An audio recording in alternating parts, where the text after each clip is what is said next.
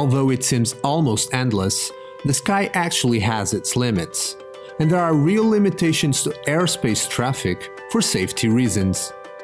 But what if we could expand those limits and allow more vehicles up in the air? Currently, unmanned aircrafts, UAVs as we call them, they are not allowed to fly in shared airspace with normal commercial flights. And this is a restriction that we would like that in the future can be overcome. The other thing is that these days commercial airplanes need to have very large safety distances between them in order to be safe all the time. On the other hand, we know that the air traffic is increasing a lot, so it would be very good if airplanes could have shorter distances between them to increase the air traffic throughput in some sense.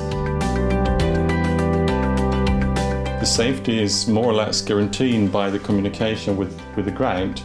So you reserve a path in the air in advance. But if we look to have more traffic and more denser traffic, we also need that the airplanes themselves can coordinate a little bit more how they should react to each other and do that in a planned way between their aircrafts themselves. The solutions developed in Karyon will be applicable to the avionics domain because they will allow airplanes to talk to each other, to communicate and coordinate with each other in order to be able to be safe even if they are flying closer to each other. You provide a scenario that you have a conflict of trajectory between the aircraft and the unmanned aircraft, and you have a functionality that is running with the Karyon and the safety kernel, and the safety kernel will evaluate the separation distance between the aircrafts.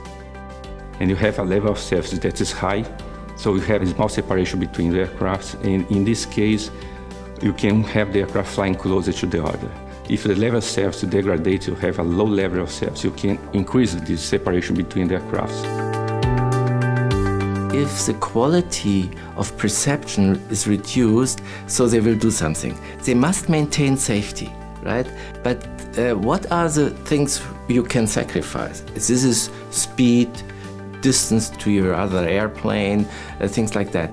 Coordinated driving enables to use space more efficiently.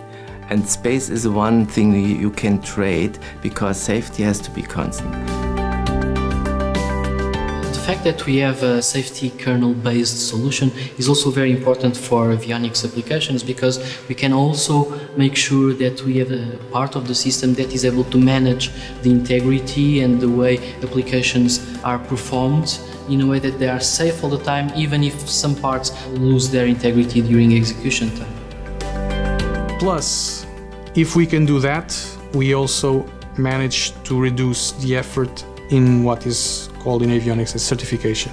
Certification is a key element in avionics, so the systems in order to fly have to be certified, and the effort, both in terms of time and cost of certification, are astronomical. And that means that if we can somehow reduce the effort and the cost of certifying this single monoblock service into 2 or 3 different services, being that the cost to certify these lesser criticality systems is far lower than the single monoblock that we had originally, I think we also can improve the European industry quite a lot.